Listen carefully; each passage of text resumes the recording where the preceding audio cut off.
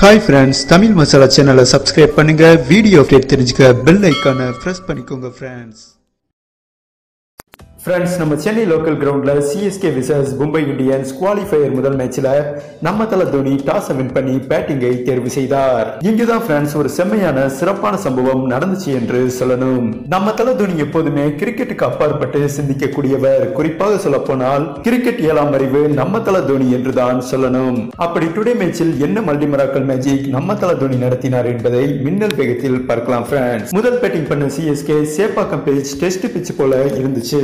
குறிப்பாக சொல்ல வேண்டும் என்றால் பந்து பிச்சானவுடன் சிக்கு சக்குன்னு கோயம்புத்தூர் கன்னியாகுமரி வரை போச்சு என்றுதான் சொல்லணும். அந்த அளவுக்கு செம்மையா டர்ன் ஆச்சு ஃப்ரெண்ட்ஸ். எந்த ஒரு டீமாலும் இங்க ஸ்கோர் பண்ணுவது மிகப்பெரிய கடினம். அந்த கஷ்டமான பிச்சில் டோப்ளசி, வாட்சன், ரெய்னா அடுத்தடுத்து விக்கெட்டை இழந்தாலும் தமிழன் மெர்சல் விஜய் ஒரு 26 ரன் அடிச்சு கொஞ்சம் மேனேஜ் பண்ணினார். அதுக்கப்புறம் அந்த லாலே லாலலி லாலோ அம்பத்தி ராயுடு இதுதான் நமக்கு தகுந்த பிச்சுன்னு உருட்டுன்னு உருட்டிட்டாரு.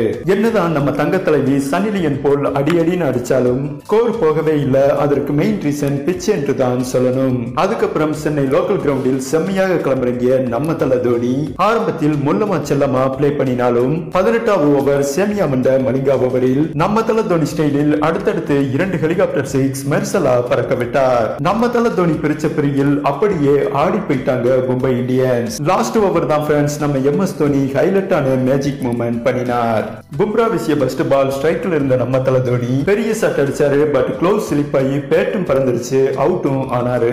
உடனே மலிவு ரேட்டுக்கு வாங்கிய நடுவர்கள் எந்த ஒரு செக்கப்பும் பண்ணாமல் அவுட் என்று கையை நிமித்தி விட்டனர். இங்குதான் ஃப்ரெண்ட்ஸ் நம்ம எம்எஸ் தோனி சூப்பரான ஏழாம் அறிவை பயன்படுத்தினார். நடுவர்கள் அஃபில் ஏற்குமாறாக தான் இருக்கும் என்பதை புரிந்து எம்எஸ் தோனி நடுவர்களை உடனே கூப்பிட்டு கிரீஸ் நோபால செக் பண்ணி என்றும் சிக்னல் காண்பித்தார். உடனே நடுவர்களும் தோனி பேச்சை மீறாமல் தேடு நடுவருக்கு போனாங்க. நம்ம தோனி கணிச்சது போலவே பும்ரா கிரீஸ் நோபால் தான் வீசி இருக்காருன்னு தெரிய வந்தது ஃப்ரெண்ட்ஸ். இங்கதான் நம்ம எம்எஸ் அவுட் ஆனாலும் சரியா கணிச்சு சூப்பரா அந்த அவுட்ல இருந்து தப்பிச்சார். அதுக்கப்புறம் சென்னை டீம் அடிச்ச ஒவ்வொரு ரன்னும் மிகப்பெரிய இம்பார்ட்டன்ட் என்றுதான் சொல்லணும் ஃப்ரெண்ட்ஸ். 20 ஓவர்ல நம்ம சிஎஸ்கே 131 ரன் அடிச்சாங்க.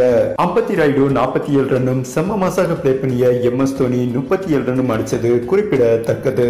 சரி ஃப்ரெண்ட்ஸ், இந்த கஷ்டமான பிச்சில் 131 ரன் சேசிங் பண்ணுவாங்களா மும்பை இந்தியன்ஸ் அல்லது சிஎஸ்கே வின் பண்ணிடுவாங்களா என்றும் நம்ம தல தோனி கடைசி ஓவரில் அவுட் ஆனாலும் சரியா சிந்திச்சு அந்த விக்கெட்ல இருந்து தப்பிச்ச நம்ம தல தோனியின் ஏழாம் அறிவை பற்றி உங்க ஆப்ஷனை கமெண்ட் பண்ணுங்க. நன்றி ஃப்ரெண்ட்ஸ்.